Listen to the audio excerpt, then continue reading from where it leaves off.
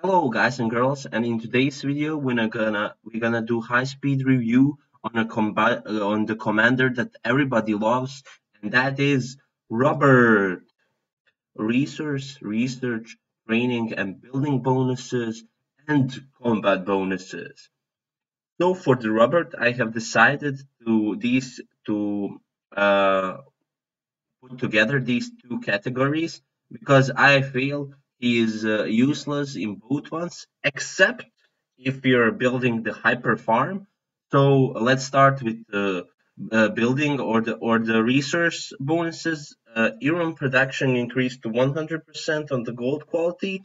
So with 3 stars, he'll give you 160% iron production, and like I said, for your hyper farm, that's uh, that's really useful. Other two battle bonuses are fortification durability increased by 50% and the boom and defense increased by 30%. So both of these bonuses are laughable, and I would just, if you're going to do a Robert for the war and PvP purposes, you're making a meme, so that's a really nice view. Siege of Winterfell skill and bonuses. In this area, Robert excels. Oh, no, sorry, wait. Sorry, wrong commander. So basically, he's not good at all. Of course, at this area, who expect that? So you don't want to use him. There are many more bow commanders that are more useful, and even total attack or defense commanders that have better skill and even better bonuses. So yeah, please don't use him here. Thank you. Awakening skill and bonuses.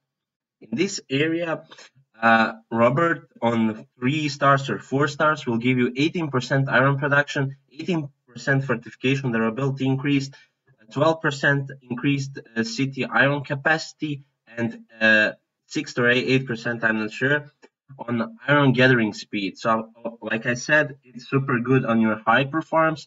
And what you really want from this commander that is super good for your hyper farms is his 4-star skill and uh, enemy spearman defense reduction 10%. Of course, you don't need that on your hyper farms, but you need the iron production 200% and iron capacity 500%. This is huge for your hyper farms, and this is the really purpose of this commander, to boost your iron capacity so high so you can produce more and you can keep more iron to transfer between your hyper farms. So this is the must-have commander for our iron hyper farms.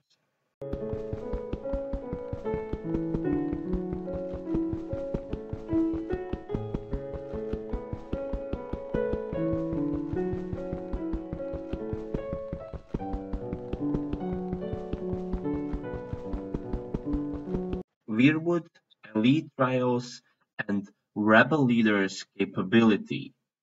In this area, Robert, as you probably know, doesn't excel really well.